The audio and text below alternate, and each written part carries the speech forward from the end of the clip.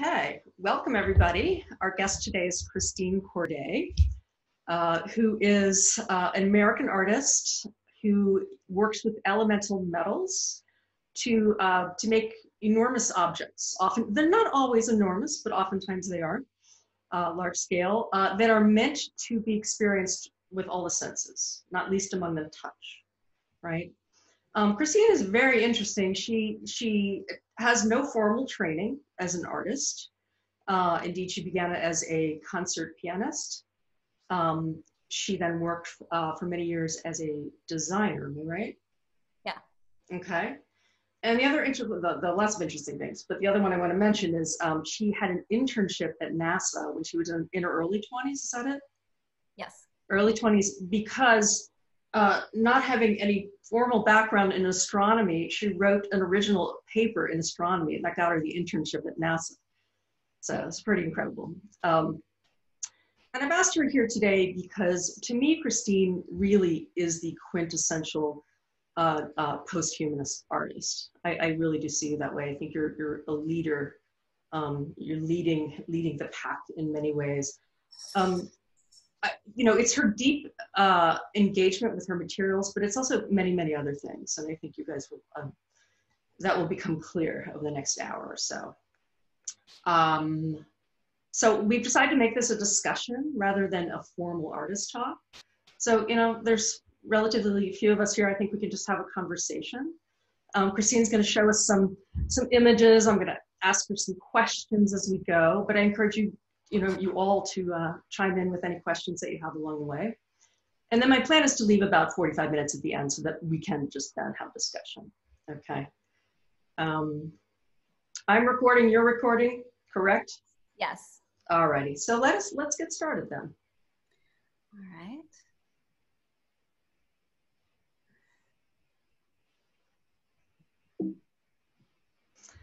Okay, now it's this thing where I can only see you. Hold on now. Okay, now I can see everybody. That bothers me. Oh, Arthur's coming. We'll wait for Arthur. Okay.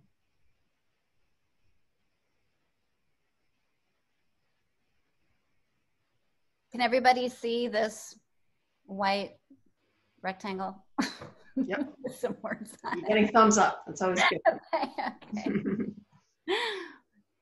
Okay. All right, Christine. So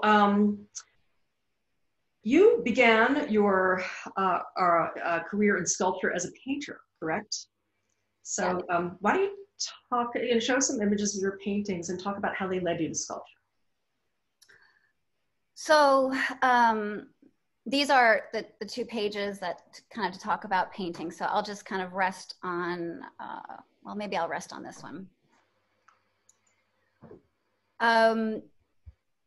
Painting for me really began to change once I started to make my own paint.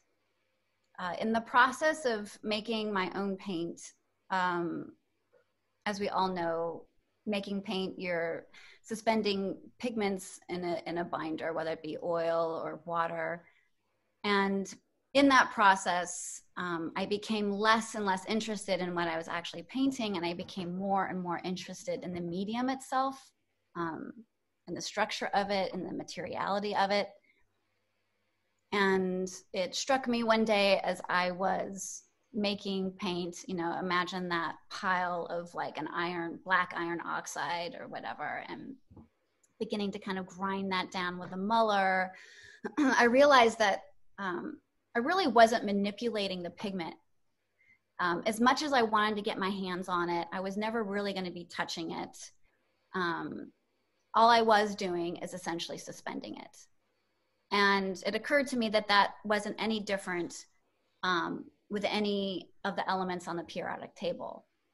In essence, if I was to try to manipulate them, I wasn't really going to do anything with them other than suspend them in states: solid, liquid, plasma, gas. And that's kind of where everything just started to click for me. Was this idea of how this truly large spectrum of pigments are really just elements, and how to be able to suspend them in different states. That became my paint. So in essence, even though I consider myself maybe more as a sculptor now, to me, it's all paint. So I'm still a painter. Okay.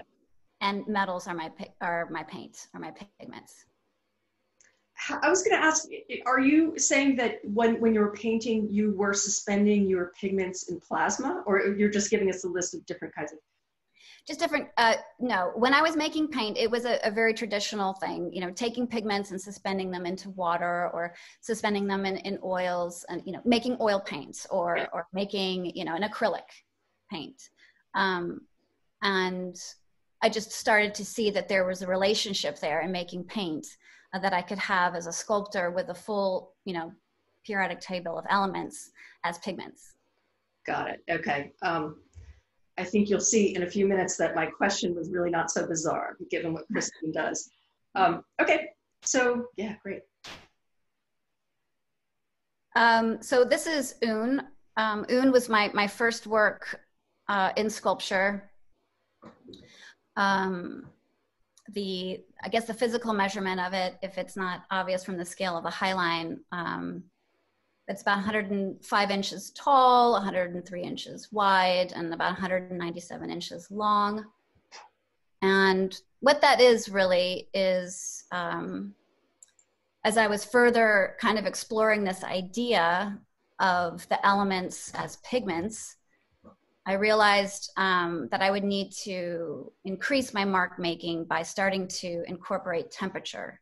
So what Un really is a substrate, a canvas that has a single stroke that I curved so that you walk through it and you're kind of suspended in the mark making, that singular mark making. Un is 13 inches thick. It's made of about 20 elemental metals. The preponderance of it is basically iron, as most steel is. And I just started to kind of play around with the vocabulary. In this process, this is just kind of like a detail of that mark, using temperature or heat to replace paint. This is taking the elemental metals and suspending them in a state between solid and liquid. And that's the space that you're entering and walking through, is a form between solid and liquid states. This was kind of fascinating to me as a sculptor, to work it in that way. So it's literally suspended. That mark is right as cut becomes melt, and before melt becomes complete, you know, decimation of the form. I think, sorry to interrupt. I just was going to say, I think it's important to tell people at this point about your relationship with metal, okay? Your deep intimacy with, what is it about metal that so draws you to it? So as many things, I think, in all of our lives, we have maybe multidisciplinary interests in where our devotion lies. And for me, it actually began at the piano, and then it continued on in astrophysics, and then it was art, fine art. And so metals, actually, from an astrophysics standpoint, is just a terminology for any element that's heavier than hydrogen. In other words, helium, and then down the rest of the periodic table. And so there was always this use of the term metals all the time, with me not really thinking about it much. And then when I began to see the elements as pigments, is when I realized that there was a great deal that I could do with the metals within the periodic table. There were incredible tools that I could begin to employ, tools of greater and greater temperature, tools of greater and greater pressure, realizing that I was using the same tools as the universe. In other words, the hammer and chisel is temperature and pressure.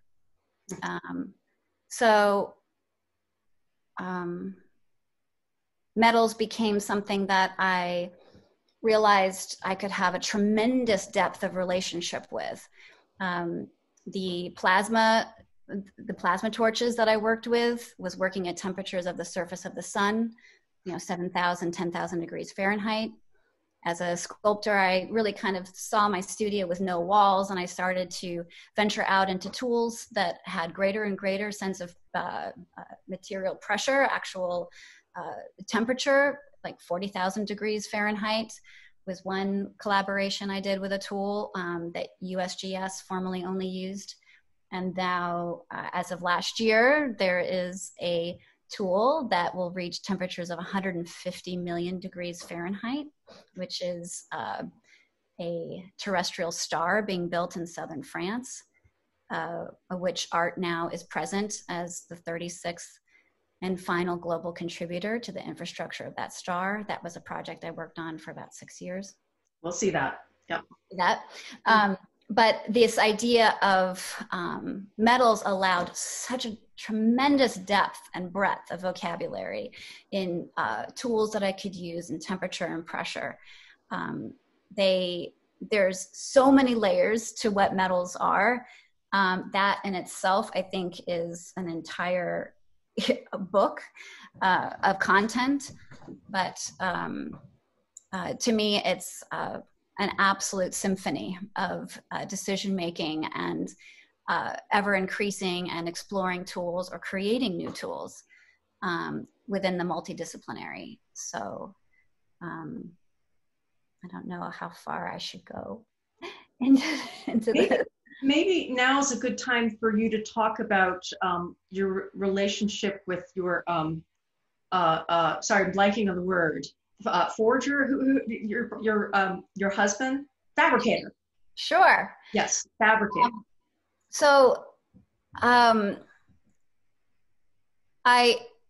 As a painter, I moved to Japan and then I moved to Spain. I wanted to cite my practice in cultures that would inform the work on deeper, more profound levels than I found being born in the United States and having kind of those layers of experiences of what investigating a life as an artist meant.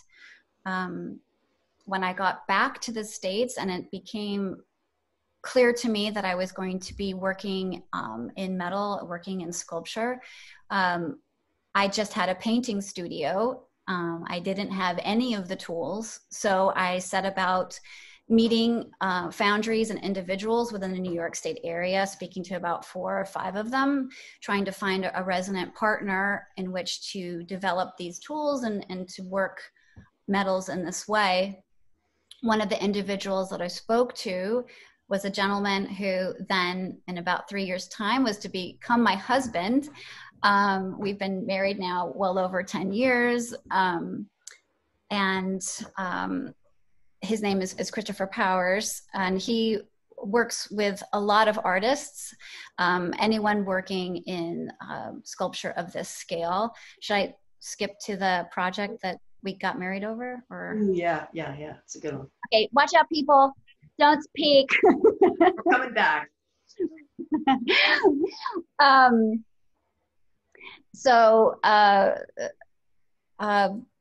This is the National September 11th Memorial. This is a project that my husband and I worked on together. This is a project that we also got married during the fabrication and installation. So what you're looking at here is the North and South Tower pools, which have replaced where the North and South Towers were. And along that edge, what appears as kind of like a black border around both pools is actually where the 2,983 lives are memorialized. I don't know if any of you have visited this site, but the architect, Michael Arad, chose the fabricator, who was Chris, my husband, and installer. But for a few years, Michael Arad had some challenges in coming up with the color and the feel for what we call the bronze name parapets, which is the black that you see outlining with the lives memorialized. And I have a kind of a background in chemistry. What don't I love about the sciences? Let me just tell you. Right. And I had the opportunity to meet with him, and I spent about 6 or 7 months working with different labs and coming together with something that I presented to him, and he ultimately chose as the color and the look of the memorial, which ironically was a formulation of a pigment that I created when I was in Spain, which found an incredible application. But well, one of the things that we haven't touched on is touch, which is a great parlay right into this moment. So all of my work involves allowing touch, that full somatosensory sense of self. Touch is, the largest, our flesh is the largest sense organ of our body. The National September 11th Memorial was going to be 15,000 square feet of touchable surface. And being that I work in this with my own work, I was very familiar with what that would mean. So that also went into a lot of the formulation of the pigment that now coats the memorial. And I was also in charge of applying that color through a heat process. It was basically a patina process with a little different aspect to it that is unique to the site. And I wanted to pull together a huge team of people from all around the world to apply this. And I got a lot of no's, which surprised me. But I think it maybe it was quite something to kind of dedicate your time to. And it was an honor for me, and it was humbling. And I took it as a tremendous responsibility. But I was able to have an assistant. And so my assistant and I applied this treatment to the full parapets. It took about 9 months. And then it opened in 2011 on September 11th. Mm. So that was a project that my husband and I were working incredibly together as a team. And we got married during it on Christmas Day, 2010. So that's that. And he's, because he works in metal, it was this perfect entrance for me to understand metal as clay, not knowing too much about it as an artist until I started to enter into it. It seemed very formidable, immovable, quite solid, of course, right? And but that's just one state.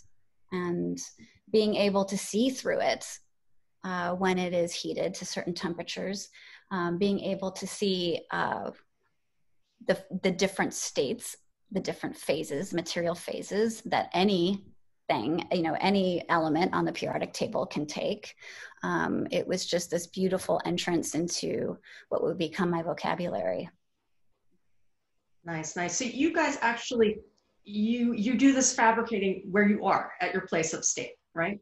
Yes. I used to commute. I was a Brooklyn girl.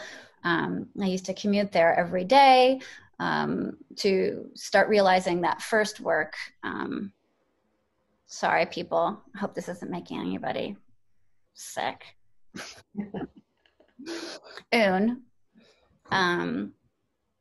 which was under the Highline first, and then it went to LACMA second. That was the first piece that we realized together. And we didn't date, just so that everyone's clear. We weren't dating during Un. We decided to date, I guess, a month before we got married. That's how that goes. Jeez. You guys move fast. Yeah. What a great piece. You know, earlier you said it's Una is essentially a canvas that you've made a mark into. You don't Yeah. mean that literally, correct? There's nothing, it's just metal, correct? It is just metal, but I stopped kind of seeing, you know, everything was interchangeable to me. I saw metal as the canvas. I saw, you know, elements as, you know, for instance, in order to make that cut, that's argon. Argon is an element, and it was in a state of plasma in order to be able to cut through that iron and, you know, copper and nickel and bits of chromium and, you know, all the things that go into making weathering steel. So to me, it's just, as a painter, I'm totally in my element. You know, this, the canvas and the linen join with the painting, you know, with the paint. This is all one act. And I started seeing no separation between the act as paint, or the act, you know, as a painting or an act of sculpture. These were just all the same set of material and just different conditions. Always that.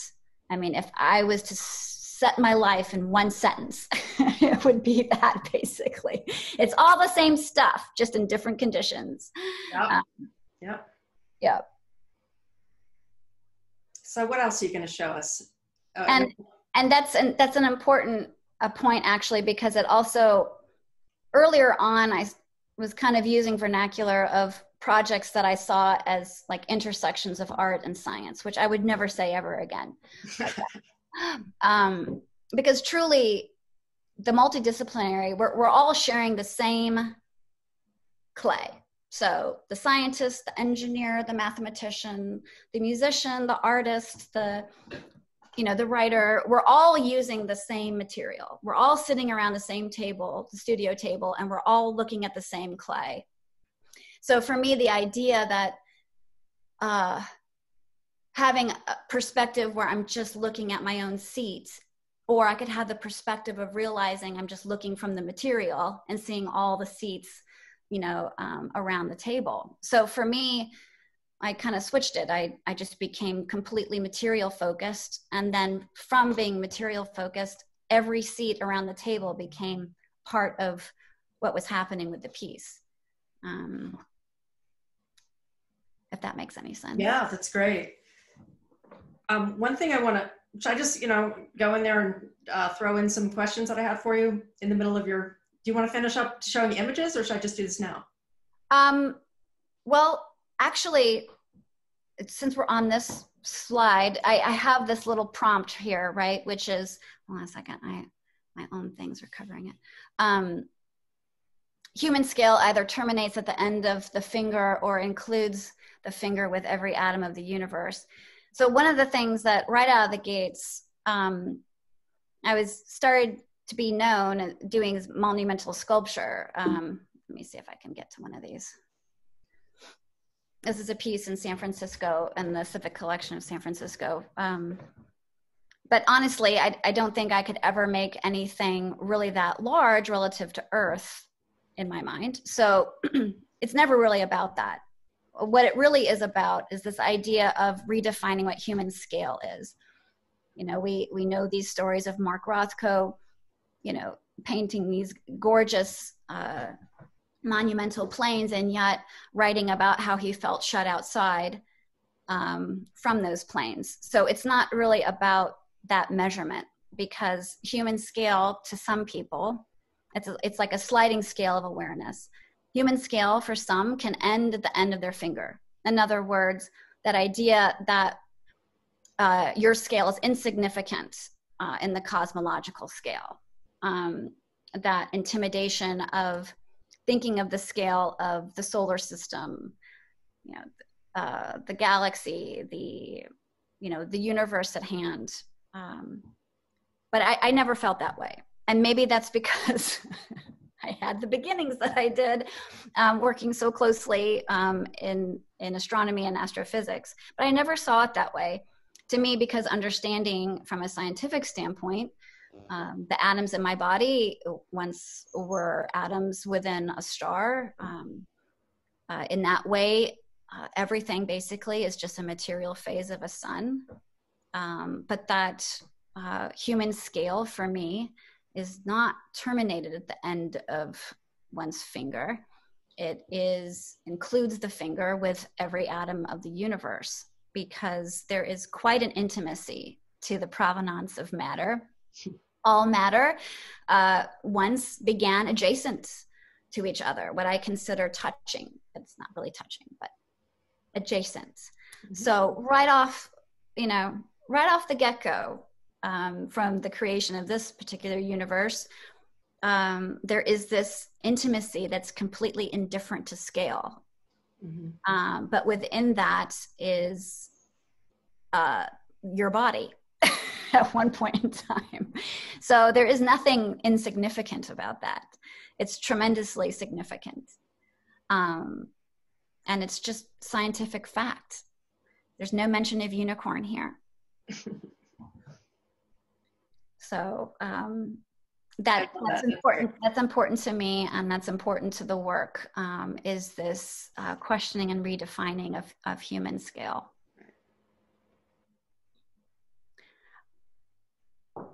Because not all my work is that big. Let's see some smaller pieces. So these pieces, well, let's just go right to maybe the smallest piece I've done, which is the most recent piece. So this is, what you're looking into is this 400-acre site named ITER. It is a... Yeah. Can you tell everybody what that means, ITER? Not everybody knows. Sure. Well, yes, it's Latin for the way, but it is basically the world's largest nuclear fusion site, realizing the world's largest tokamak. It was a project started by Reagan and Gorbachev in the 80s. It has been 30 some odd years in the making. 35 countries have joined in to create this work. And when I found out about it 5 years ago, I was surprised that I hadn't known about it back when it started in the 80s. And maybe some of you are already familiar with this project, but it captured my attention for many reasons. One reason was, of course, I'm going to be attracted to something as deeply devotional as 35 countries realizing a project that's already taken 30 years. To me, there's a certain pace that is akin to the evolutionary, like in the cosmological sense, that I think is so healthy. Mm-hmm. It's so healthy to, for a moment, when we read a sentence in a history book, of course, we know that that sentence might have been in a lapse of 10 years, but just to sit with that and to slow yourself into what that meant, to me is no different in these types of pursuits that have to go through several generations of humanity, passing a torch on to somebody who may never see it realized. But this project, when they chose to make it in southern France, was only about 10 years ago. And since then, that top photo starts to show kind of where it was around, I don't know, 5 or 6 years ago. And that's when I became familiar with the project. But I definitely, just to kind of go back on what they're doing here. So there's a holy grail of energy. And there's been this desire to demonstrate or prove the power of the sun. And that's what nuclear fusion is. It's not nuclear fission. Nuclear fission is kind of how we as humans try to kind of short cheat the process of what was going to be truly difficult of demonstrating power of stars by building one. And there's many small ones around the world, but this one is built to be utility scale. In other words, what it would take to run an entire city off of its size. And so I became very interested in this idea, especially since in my studio, I'm constantly talking about everything being a material phase of suns. The idea that we were building one on Earth got my full attention. And for me, something that I thought was very important was deeply believing in the multidisciplinary of the medium, this shared medium. I felt that art should have a presence, but to me, it would be art with a capital A, art without being an artist, art in the sense of this collective moment that is advancing civilization. And so I started to speak with some of their directors about how art could be present within the infrastructure of this site, to have an untitled material moment that could essentially be considered from an art standpoint a sculpture, but from the site itself, it is a structural object supporting the heart of the star. And it was a 6-year project, and we found an appropriate object. And this object shared what I consider an elemental architectural resonance with the site, which is essentially a very specific bolt that is the very first non-nuclear object that surrounds all the nuclear objects of this site. So it would be the very first area where I would even be permitted to consider. Keep in mind, when I first made my phone call to them 6 years ago, I thought for sure, look, let's talk about an outlying office building. I don't care where it is. But they were the ones who continually brought me closer and closer and closer to the tokamak, which was such a pleasant and exciting surprise every time the project got closer and closer. So they brought me into the very first piece that's considered non-nuclear, which is this bolt that creates the structure around the tokamak. So what was interesting about the bolt from a structural standpoint, and this was something that we talked about together, the site directors, the building directors, the physicists, the communication people, as we were developing what object in the blueprint that art would devote. The bolt has a shared language with the stars and also the tokamak, and that's the helical twist. So we all know the helical twist with the bolts, but there is a helical pulse that also takes place within the tokamak, within the plasma that is pulsing, that is replicating the power of a sun, quite literally.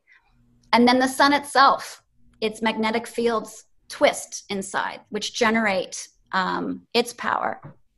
So it was a perfect object. And there was a lot of rigorous testing, which I'm very accustomed to dealing with these tools. And it was a remarkable process that the director general decided that he wanted to install by hand. And the only rule that I had was no one is to know the exact location, but of course they knew and they recorded it. but that it is an anonymous work, which is why it's called Sans Titre, that it is a work of art, not artist, and that it is forever permanently suspended within the support of our terrestrial star. So to me, this is kind of where the work is headed, are these very strong, nearly untitled, anonymous acts. And anonymous now is kind of taking a larger term.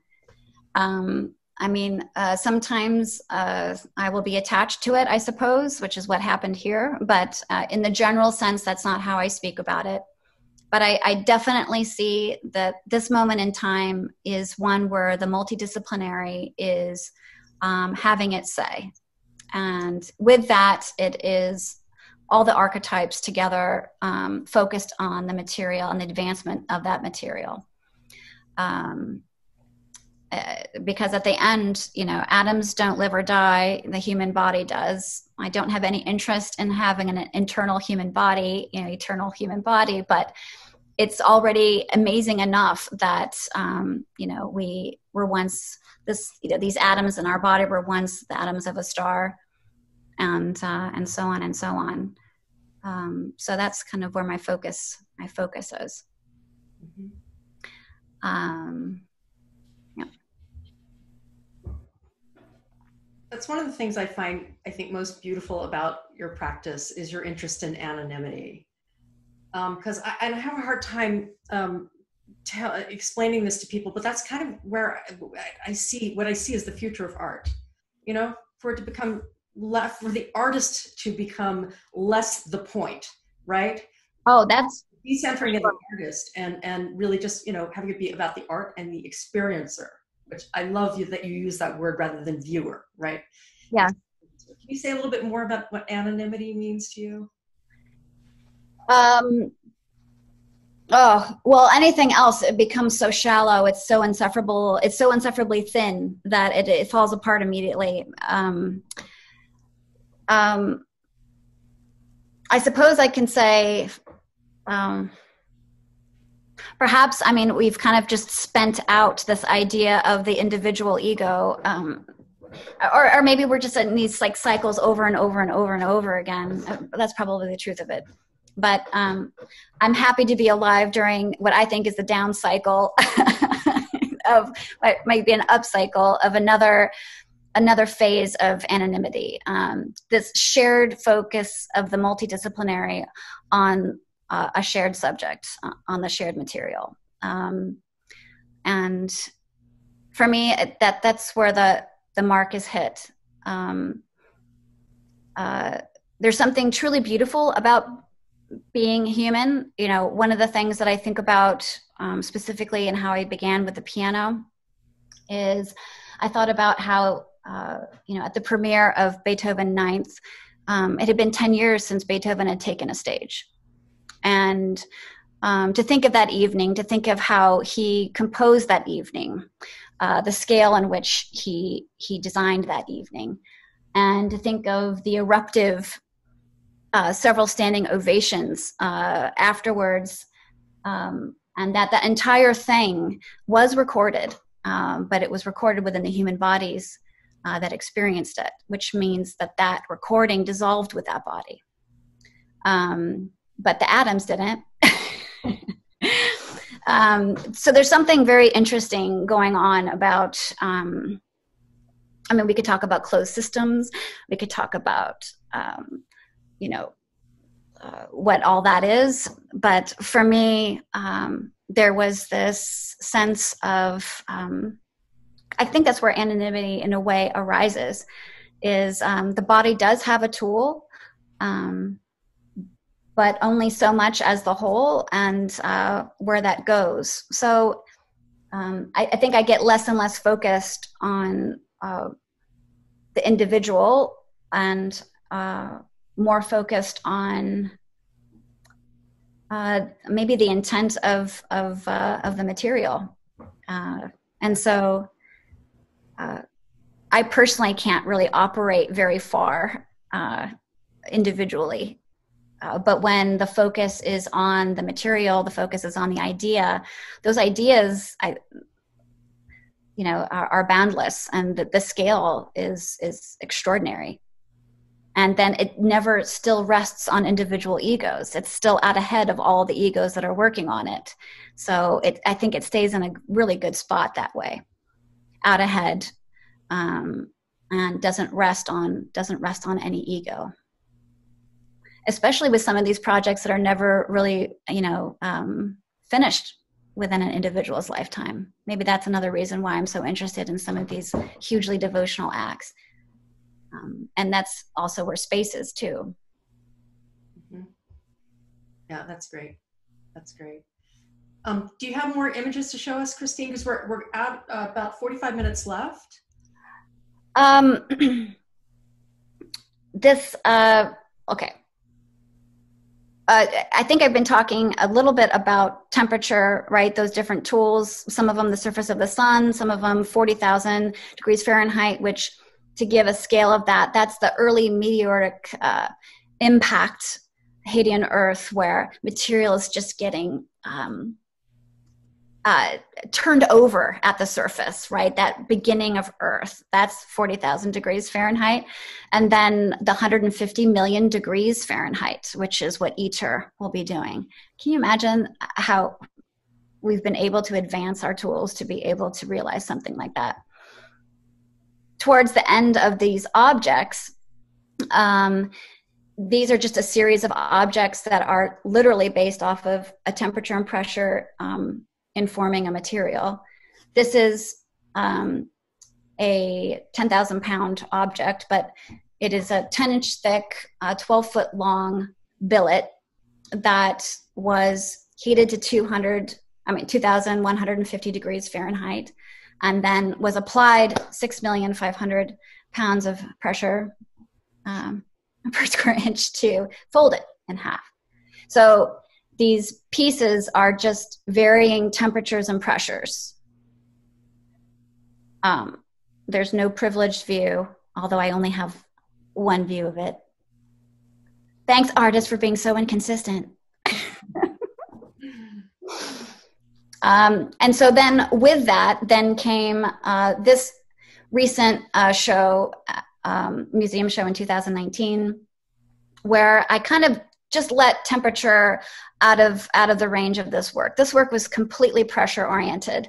So these are these cylinders that are compressions of iron grit. It took about 2.5 years for me to figure out how to do this with several partners. But these are compressions. They're not cast works or fabricated works. They are compressions of iron grit. And they are about 53 inches in diameter and about 49 inches long. And each cylinder ends with this very subtle point. This is basically just, as the title, relative points. Each one is pointing at the center of a centerless universe.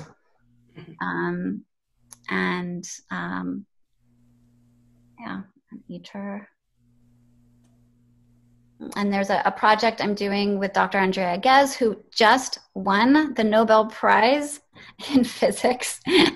She is amazing. I don't know any of you know her or are familiar with her work, but she started off at a younger age with her research, realizing that most stars begin as twins.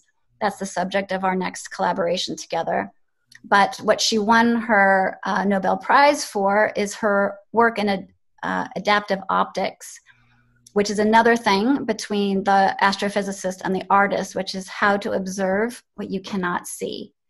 So this project is going to be a work that takes place in the mesosphere of the Earth, and that's in 2023.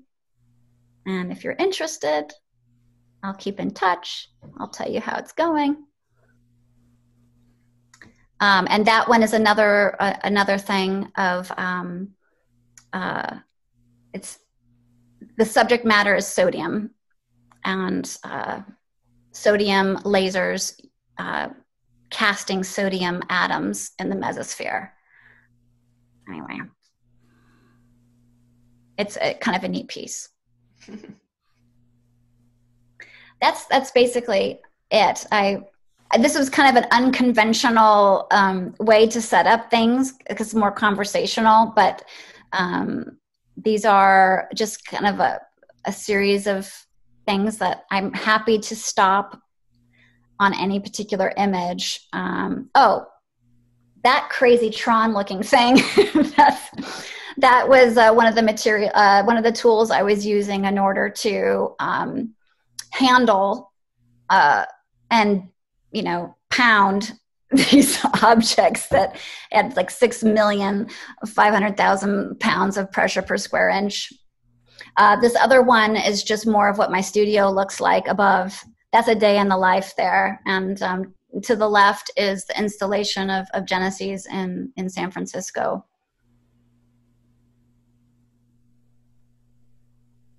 again, what you're seeing there is that moment between of an element between states, between solid and liquid.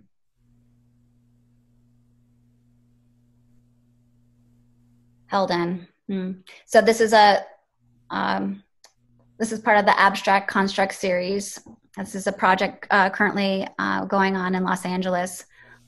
These are self-maintained, self-sustainable forms.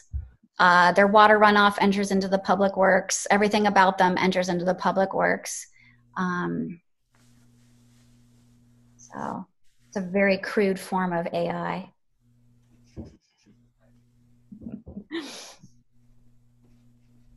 Yeah. That's great, Christine. Should we open it up? I just want to say one final thing before, which is that you have a very unconventional and refreshing relationship with the commercial art world. Oh, yeah. Utterly indifferent. I just admire the hell out of you for that. Thanks. Thanks. Okay. So do you want to stop sharing so we can all just look at each other? Sure. Okay.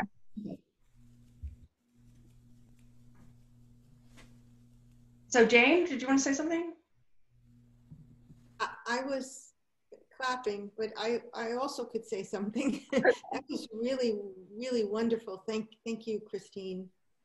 I don't know if I should start, but I'll just say one thing about the Genesis piece. I just wanted to ask you about that because I wanted to ask you about the gap. Was there a gap there between the two pieces? And because I don't know if you know Michel Serres. He's like a philosopher, poet. Yeah, and he wrote this great book, Genesis, about the question is how, if everything is sort of processual and a flow, how is it that things emerge out of the more amorphous flow? And so I wanted to ask you about why the gap. Is it to mark the movement from the everything to the specific something? Yes. There was several layers of the reasoning behind that. The original form actually was a complete arc with no interruption. And there was the section that I melted that you could traverse. Then there was a real, you have to get involved with the American Disabilities Act. You have to get involved with many different departments of public work. And it was decided as a team that really wouldn't be in the best interest of the longevity of the site to have it be that way. So then it was kind of back to the drawing board. So this is just full transparency of the process. So then I thought about, to your point, although I was not using that as a muse or a launching board, but there was an idea of inseparability and separability. I don't have an image of it, but the piece actually has been sheared. It's like this melted sheared. And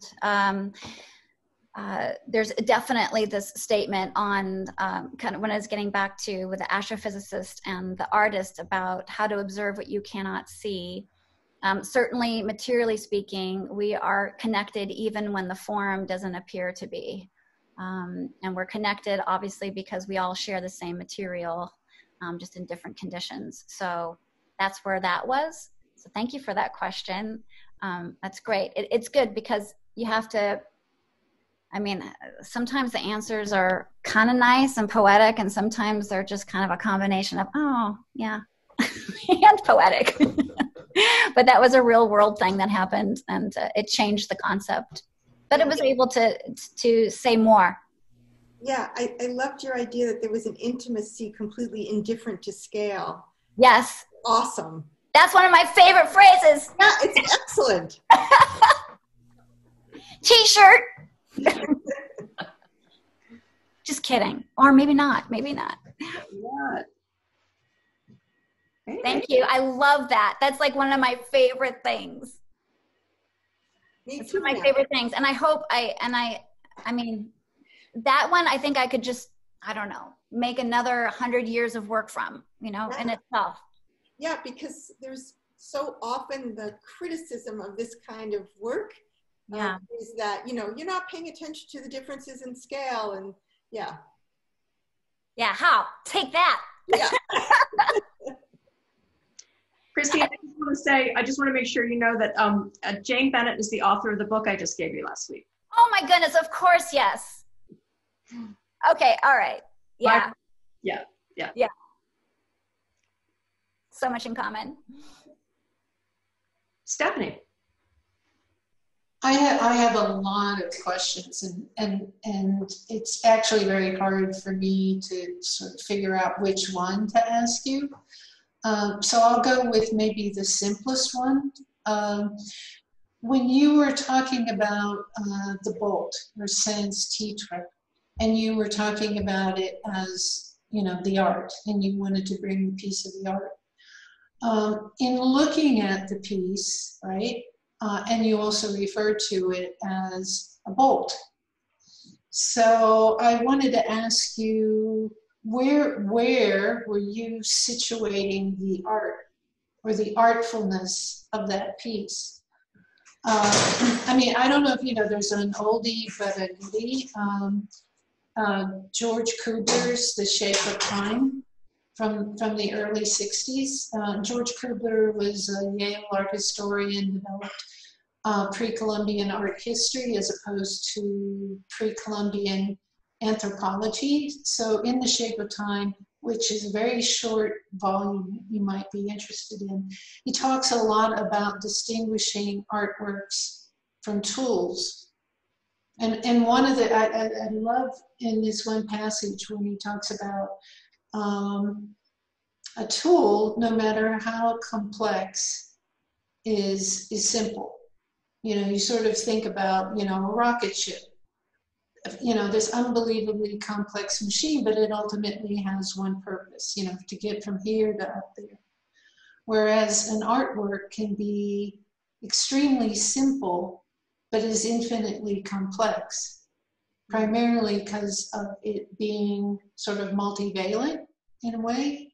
But when you were talking about, you know, sans titre, and talking about it, you know, in the context of it being art, where were you situating its artfulness? That's an excellent question. Maybe I should just begin back with kind of how it started and see where we go with it, because I want to make sure that I am answering it completely. What prompted me with the idea that art needed to be present came from this sense of that the multidisciplinary is all seated at the same table and we're all looking at the same material. As a sculptor, it became very interesting to me that we're all working with the same fundamental clay. It became interesting for me to kind of blur and form and reform these definitions from a practical point of view, which in the end, many times in working with entities that have never worked in art before, or this was a lot for me to enter into this conversation. So it entered into that conversation with art is at the table. Let's look at the blueprint for a place for art to make a contribution. Pretty abstract. Because the manner, some of the first ideas were not to replicate an object, but to have an understanding of what was happening structurally, and then to make a work for that. Not functionally, this is kind of abstract, but we would know it when we saw it. But the practicality of it came down to it was going to need to replicate a specific object. From that point, then I interjected that that object would need to be replicated so that the artwork became anonymous in its repetition, that it would not have singular purpose, but its purpose would be shared among many. So, in other words, an object that there wasn't one of, but an object that there was many of. This particular object has 80,000. This is in a mechanism that has billions of components. So this was considered rather intimate of an object that only had 80,000. I don't know these scales. We're indifferent to scale. And then from there, I would interject like another stage of the process, which was kind of making the blueprint more abstract from an art standpoint and starting to look where art can contribute in language and shared material. Then that's the idea where the helical came in, and then it was just a given that we would be moving into something that was a fastening object. Then they chose that it was going to be that very first M30. Then from there, the idea of abstracting the form, leaning more into what we would consider artful. I actually enjoyed leaning back into the replication of the tool and being focused on intention, so that there was this idea that there is a materiality to intention. We're all looking at the same fundamental clay. We're all working with the same fundamental clay. And this is the artist working with that fundamental clay. And so therefore, it was intention. The object, you would hold up sans titre with an M30 bolt, and you visibly wouldn't see any difference, and it both went through the same tests, but the idea that sans titre, the only difference was that of intention. And this is the first of what will become many, many, many projects. There's one right now that I'm working on with ISA and a group of engineers and architects on an idea that takes sans titre to a whole other level. And one that I'm very excited about. But sans titre is what I would consider kind of like the first crude step into a very elegant early conversation that is just beginning, if that makes any sense. So the act is full of artfulness, and the object is what it is. So I'm not going to. I'm using this question not to challenge, but to. Oh no, I know. Maybe draw you out more. So are you saying in some ways it's like Duchamp's urinal? Well, the intention is definitely not cheeky, and it's definitely not clever, and I'm definitely not looking to make any statement. This was a manner for art to materially support something at a location is unbelievable.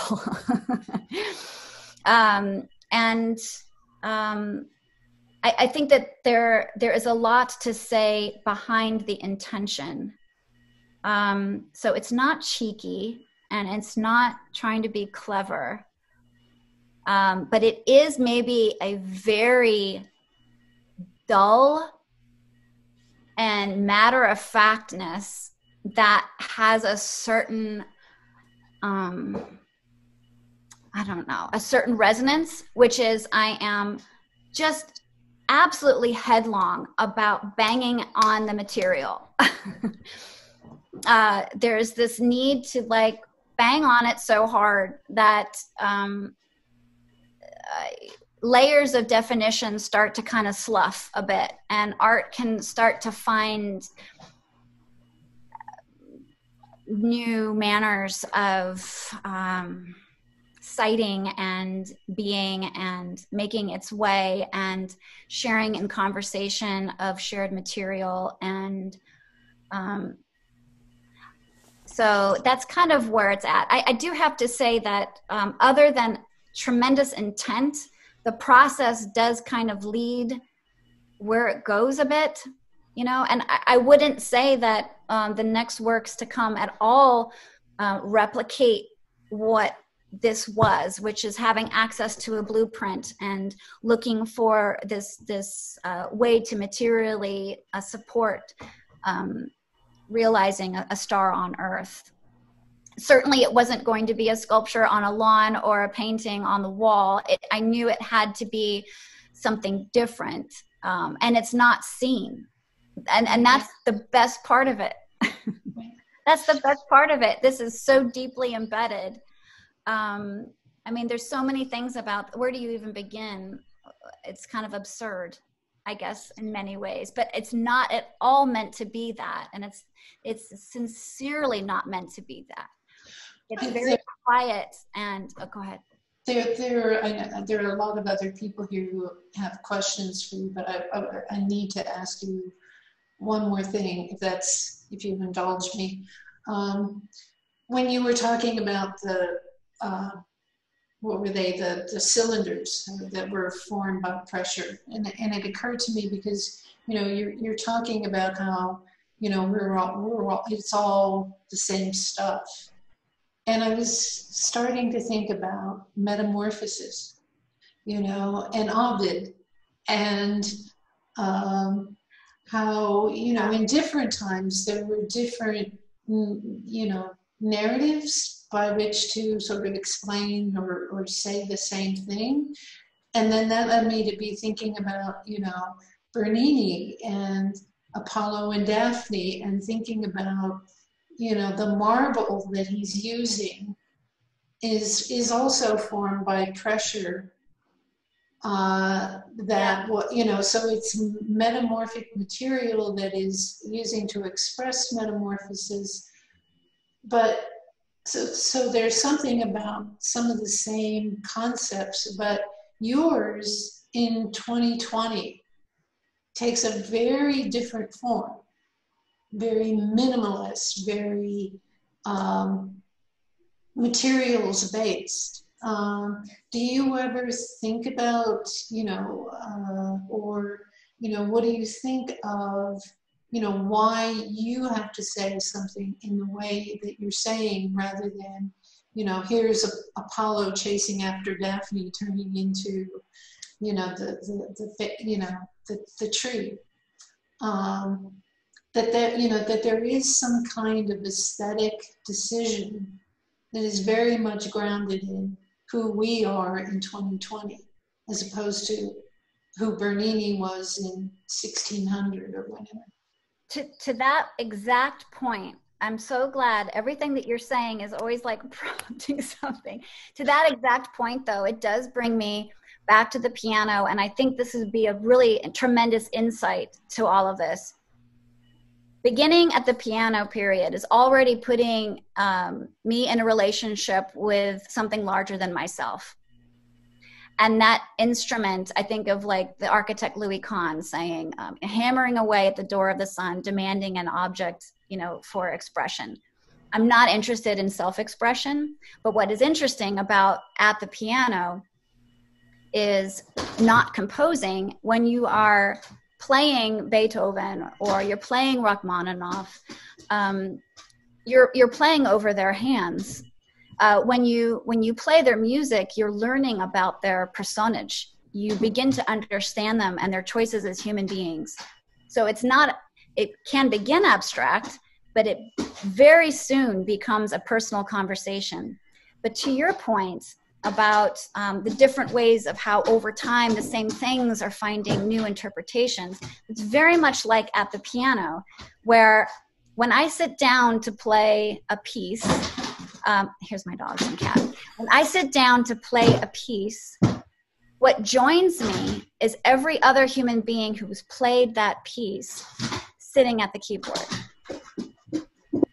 So there is something tremendous about that, right? Sharing that same piece. So I'm going to think about what you're saying in relationship to that, because I think that there's something there.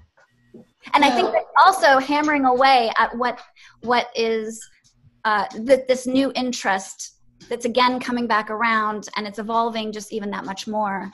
And it has a very large scope with it. Well, it makes you look at Bernini differently. Yeah. You know, I mean, we tend to think of history as going this way, but, you know, history just goes as much back that way. Yeah. In that something that you do recasts and reframes how one might look at Bernini. So anyway, I'll back off now. Let's see, because we're about 20 minutes left here. John? Yeah, Christine, first, I think there's something very beautiful what you just said about with piano. It's really a kind of conversation with the dead. Yes. Which is very profound, I think. I want to share with you something very personal of my reaction when I encountered Un at LACMA. Oh, okay. And as I approached, I thought, oh, this is an industrial scale object. Like, yeah, whatever, right? Yeah. And there was just an incredible experience of walking through it. It's like, well, the industrial just became cosmic. But even more, the object disappeared. So the sense of objecthood, that's really my question for you. It's like, it's objects, but they to me, they defy objecthood in some ways. And I don't know what that is. It's its own kind of transformative alchemy, I guess. There's something about metal and mental, the N, just adding that in there in a parentheses, that it was really quite transformative to engage with this work, that I really, at first, I really was very dismissive as I approached it. It's like, yeah, yet another one of these, right? Right. And then it just, your marking was really quite profound. So just wanted to share that. Thank you, pianist to pianist. Well, that's the same experience that I have myself. So, you know, we're all seated on the same side of this table. I think we're all looking at this same thing, and so I'm after that, and it's wonderful to hear that the experience is resonant with that questioning and that journey. And I seek to further that, you know, and I think the material is profound with it. The material has been so many things. It is maybe objectless in itself, of course, right? So there's a lot to that. That's beautiful. It's beautiful. Thank you. Wendy has something. Wendy? Christine, I loved learning about your work and how you think about it. And I was struck by many things you said, and like others could ask a lot of questions, but I'll try to compact mine sort of into one that maybe we haven't talked about yet. I was really interested in you talking about the crude form of AI. And I was thinking about your interest in a kind of Lucretian atomism or monistic, you know, materialism of some sort, and I almost saw the way you talk about your work as being one that you talked about like temperature and pressure, but I wondered if your materials were more about compaction and dispersal and time, and whether you sort of experience yourself as a conduit for those universal forces. And John's question really just kind of brought that home to me as well, that when you talk about processing matter, I mean, that's conceptual as well, you know, as processual. And here's just an interesting side note about the machine and its dispersal, the earliest meaning of the word machine actually involves mental processing. The first OED citation is from the 14th century, and it's she machined in her mind, sort of machination or turning things over. So I wondered if you wanted to say anything about just that, you know, you keep coming back to dispersal and compaction and sort of sharing things across bodies. So I guess, yeah, the monumental, of course, to monumentalize something is also to create an object in time. So I wondered if you wanted to talk at all about compaction or time or dispersal. Well, that is, that's the sum total. That's the sum total of my artistic practice, period. So I think earlier when I was talking about that pace, aligning with that evolutionary pace or that cosmological pace, which is, you know, just to sit here and ponder 1 billion years, just for a moment, you know, what that is like. But so that absolutely is the dispersal and the recreation of object after object. I mean, that is the quintessential artist practice, right? That studio practice, the sculptor practice over and over every day, but on a cosmological context, because the universe and the artist uses the same tools. So you definitely have highlighted something so completely honest and compelling about the everyday practice in my studio. And I love the machination that I'm taking a mental note of that, for sure. I'd like to write about that. That's really quite extraordinary. But certainly, to me, anything that points to the indifference of scale, the intimacy that's indifferent to scale, but also that idea of, as artists, all objects really are material phases of suns. Not only are they just material phases of suns, but that which made the sun itself, right? And made the sun before the sun. Many suns, like our sun, is like a 3rd generation sun or 2nd generation sun. So, I mean, we could go on and on, right, about that. But that's kind of where I hang out, for sure. I hang out in that space. That's my practice. So thank you. Anybody else have anything? Carrie. Thank you so much, Christine. Like everyone else, I'm, just kind of thrilling in learning about your work. This is a really open-ended, just can you say more? I think I secretly sort of love when artists of any kind, writers, you know, I'm a dancer in my former life, use a sort of what we wouldn't call religious terms now, because we have, right, an allergy to that.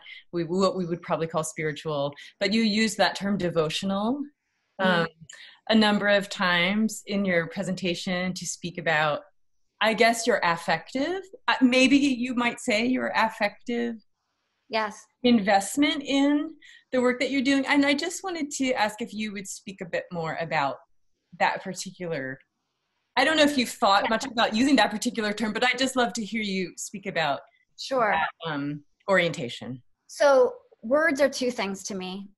Words are sounds, and then words carry meaning, right, for communication. Words is sounds to me. Whew. Okay, so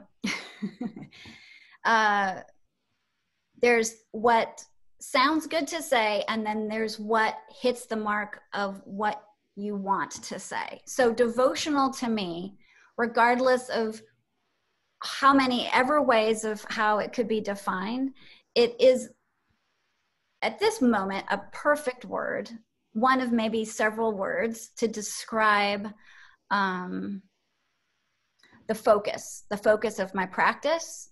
So devotional to me, and the way that I meant to use it, means it has my full focus. I risk everything for it. There's not a bit of me outside of it. And there's a meaning that, there's a meaning to it that I can wake up to every day. And there's way too much for me to be able to consume in any one given day. So therefore it's not a joy. I mean, like this is not, I mean, anyway, you can wake up and you can continue that without a bit of you questioning why or not to. So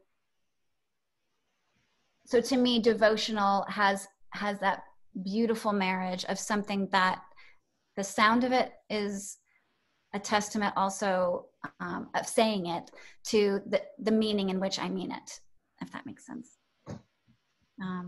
Many of my early work, speaking of sound, I would title just literally off of the English consonants and vowels of what that would sound like putting words together. You know, very much to the earlier point of the dispersals and the reformings. Same thing with language for me, for sure. And part of that too is living in different countries, learning different languages, learning that what I'm saying may never have, not only is it may not have a perfect interpretation or translation in another language, but I mean, that's words itself, that's language itself, that's everything in itself. That's my perspective. That's how I see yellow and you see yellow, and, you know, and it goes on and on and on, right? So there's so much to do. There's just so much to do. Literally, there's at every layer, this topic is so rich, which is why I'm so grateful that Tani has brought us all together, because here we are, you know, in this grid. But is to talk about this, you know, the layers of this, you know, it's not one person, you know, we got a lot on our plates. Yeah. Yeah. 10 days is hardly enough, but you know, it's a start. Yeah. Start. Which is why it's so exciting to be in conversation together. Yeah, it's amazing. Yeah. Anybody else have any questions or anything they want to say? Daniel? Yeah. Also, thank you. So interesting. I wonder if you could talk about form. Do you think about form when you're making a piece? You know, I try to picture you in your studio, and I picture, you know, a helmet and flames, and you know, this metal, and I love the way you talk about your relationship to materials, and the curves and the forms that are in your work. Are they all a consequence of temperature and pressure? Or do you find yourself painting with the material, guiding the material? So the first part, thank you, that's so great. The first part of it is, you know, I guess really if I think about it, I think I've lost sight of form. I think that's a great way of like kind of tying together a lot of these questions. I need to think about what I just said. But let's just say I said that, okay? So I've lost all sight of form. I think that's pretty true. I think what I'm more interested in is how to further this, this material conversation, this shared fundamental clay,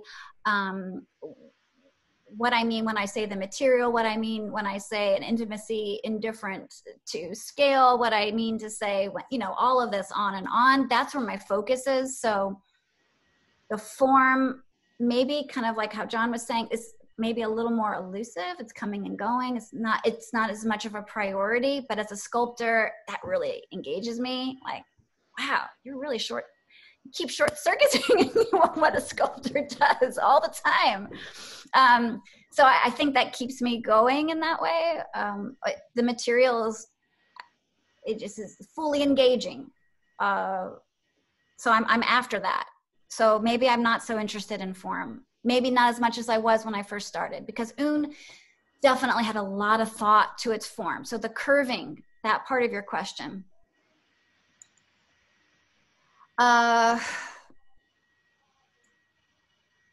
perhaps this also includes time, maybe getting kind of back into that a little bit.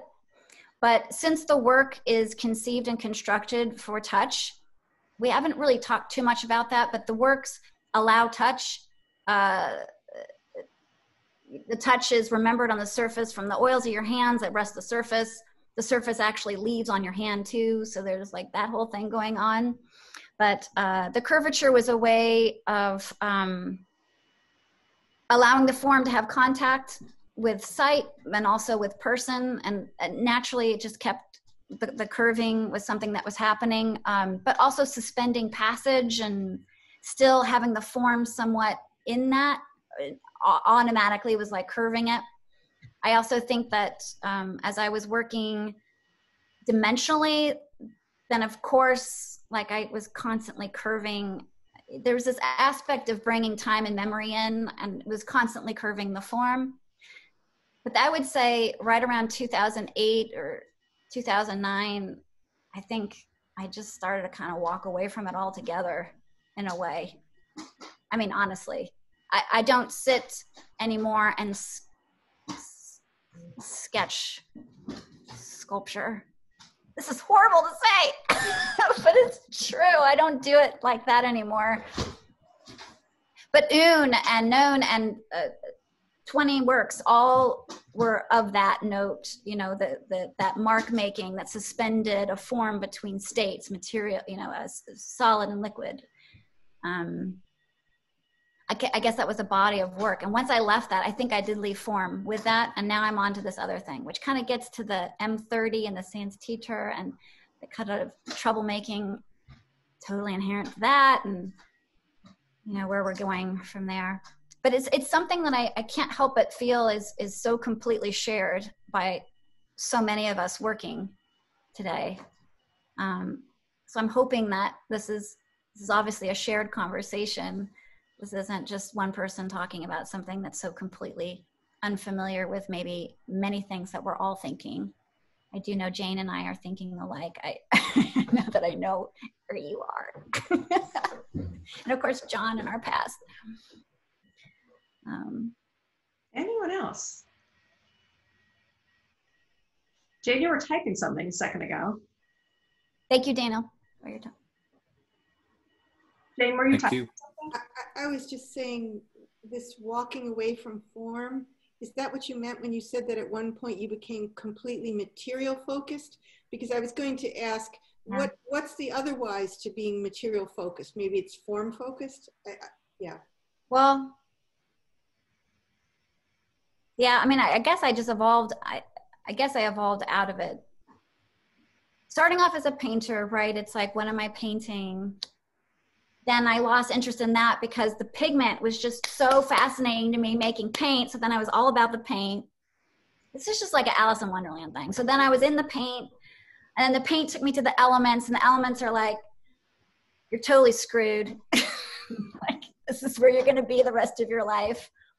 So, you know, making form from that, and then kind of losing interest again. So maybe this is important, you know, like, because like, what's next, you know? So folks, what are we doing? What's next for us? I think it's interesting. I just want to throw in there that in art, form and matter are kind of conflated, you know? So it's actually rather confusing. Was that maybe part of your point, Jane? It's like, there's matter without form, right? Say again, Tammy? Were you, I'm saying that it's puzzling and confusing that in art, form and matter are conflated, okay? When we say form, we mean embodied matter, right? I mean embodied form, we mean embodied form. Yeah, I never quite got that. I mean, I'm not in the art, I mean, I'm just sort of amateur in the vocabulary of the art usages of the terms, but I was thinking like form is like something that more the artist, it's the shaping activity of the artist on the materials, rather than the materials also doing the shaping. So that I was maybe invoking the form matter distinction differently than you would. In my sort of philosophy world, form is what people do and matter is what you put the form on top of. Yeah. That's really interesting. Yeah, that's great. I don't think of it like that way, in that way, but that's really interesting. So it is about 5:30. Isn't it like, you know, I was just thinking, you have to be conscious of something, right? Consciousness has to have an object in a sense. And so maybe you can look at, you know, the relationship of form and matter in that sense, right? It's the of part. I definitely, if there was to be a focus, so if it's not form, then I would say it's definitely the multidisciplinary.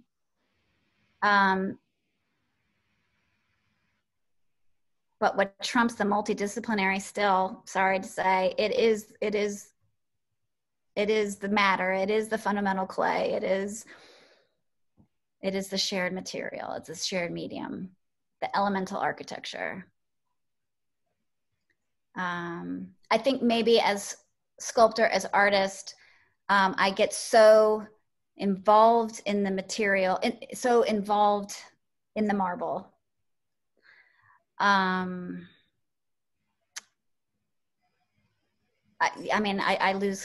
think I lose my train of thought every time I just even start to enter into the medium of it. But there is more there. And I think it's really important. And at this moment in time too, kind of like this whole notion of Earth is separate from space. When we talk about the moon and we talk about Mars and it's like this exotic thing that's like space and it's so spacey. Well, that's what we are, you know, and there's just this adamant, incessant inseparability of this fundamental clay that persists, and it's not individualized, but it's shared. And I think that it's changing practice because it's multidisciplinary, and I think that it's informing form. And you know, I don't know. You know, it's a 2020 thing. Well, I think of sometimes, you know, one of our fascinations with art and art making is, you know, like as you're saying, we're both matter, right? And we're made of the same matter. But, you know, at what point does that stuff that you're making in artwork become more than just the matter, becomes the artwork? And it's with us, we're stuff. But it's still a mystery for us. At what point do we become more than just that stuff? Whether you think of it as a soul or a thought. And I don't know, maybe that's why, you know, we just are so caught up with this art making because of that mystery. When does matter become more than matter? Where is the consciousness? Right? Yeah. Well, soon there'll be stars out there saying, man, I was human. That was pretty cool.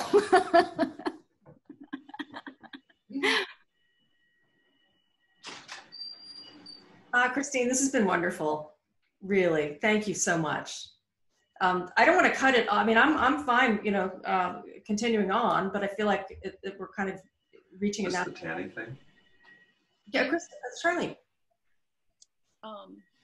I just appreciated this presentation so much. I have a feeling this is going to become a very memorable day the more I think about the paintings, and I know they're all called paintings, the sculpture, but also the language, Christine, that you use is so fresh.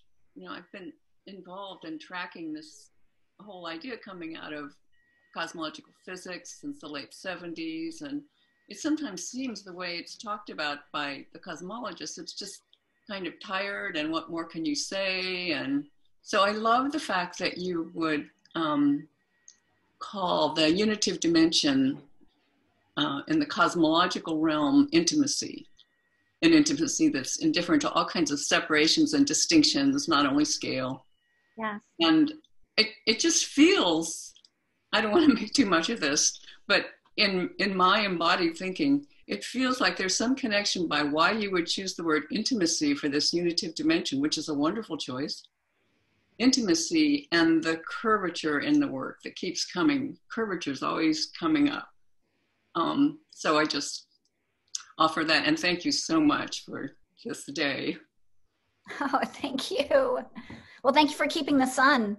She's I think our only West Coast person. That's right. We have lots of sun now. We need rain this winter. Anyone else have anything for Christine?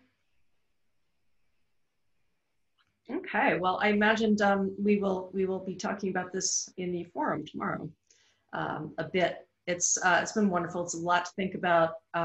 Yeah, it's thank you so much, Christine, for taking the time. Really much appreciated. I can't think of a better artist to have here in this conference of ours. So really, thank you. Thank you. Thank you For attending so much. Yes. Thank you, Christine. It was great. Thank you, everybody. And I can send you an essay about the machine, Yes. the machine thing on our site or via Taney or something. Please. All right. What about on the site? That'd be fantastic. Sure. Yeah. Oh, yes, on the site. Yes, yeah. Exactly. Everybody gets it. Yep. Thank you, everybody. So I will be seeing all of you soon online. All right. And hopefully on Wednesday as well. Okay. Good night, everybody. Good night. Good night. Oh, there are chats here that I didn't quite get to.